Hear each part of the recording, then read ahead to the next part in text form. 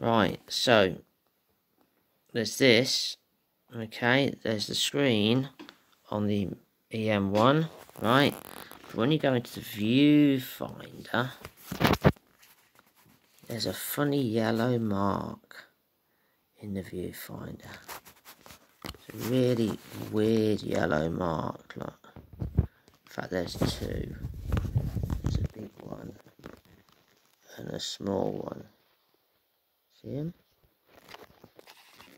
And I can get this camera to focus on them, but they're not in the same place as the image.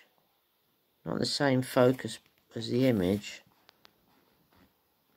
Oh, that's really, really annoying. I don't know what that is. That's a bit of a deal breaker, that is. I'm sure that'd be easy to remove for somebody, but come on. I don't want to be looking at it.